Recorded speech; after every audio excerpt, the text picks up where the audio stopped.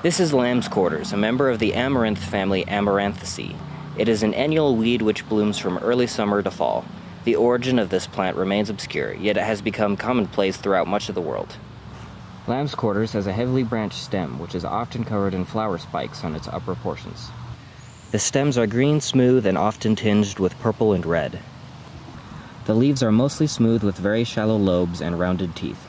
They are green with a whitish hue caused by a coating of small white hairs, which fades as the leaves grow older. The margins of the leaves may be tinted purple or reddish. The plant has multiple spikes of small green flowers which are tightly bunched together. The spikes grow from multiple points on the upper portions of the stems. After pollination, the plant will produce massive amounts of small black seeds.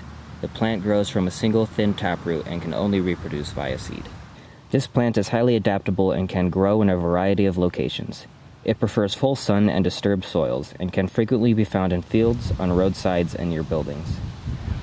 The plant is completely edible and in fact is highly nutritious.